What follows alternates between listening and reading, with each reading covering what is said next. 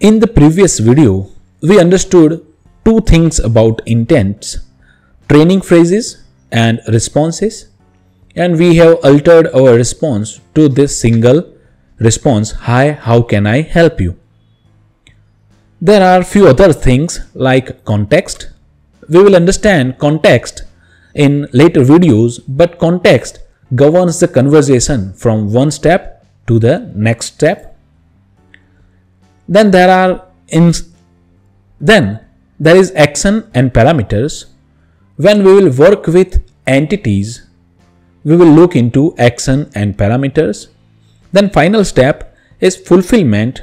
So whenever we want to extract data from external sources like database or another APIs, in that context, we will work on fulfillment. There is this event. So this event is kind of events that lets you know which kind of event triggered, and this particular thing helps with the platform like Facebook Messenger, Instagram or Telegram to let the Telegram or Instagram or Facebook know that this event is triggered. We will not use events in any of our video, and it is a kind of advanced concept, but it's not that much great or useful that you should be worried about. So I think this is it from the intents part.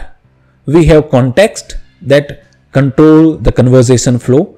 Training phrases are the sample training phrases that classify the intent. Then we have action and parameters. We will look into it when we understand entities. We have responses. We write responses here. Whenever the intent is triggered, show this response. Then fulfillment is when you want to use external data sources. Let me save this. There is one last thing though, which is default fallback intent.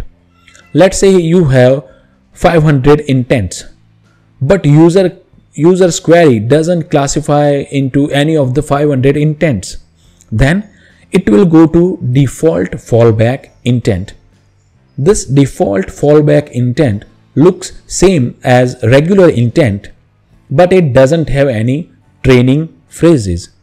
However, you can provide some negative examples here, and you can provide your responses as well. Also, you can use default fallback intent to go to your custom webhook and get the response. So I think this is it from the intents part.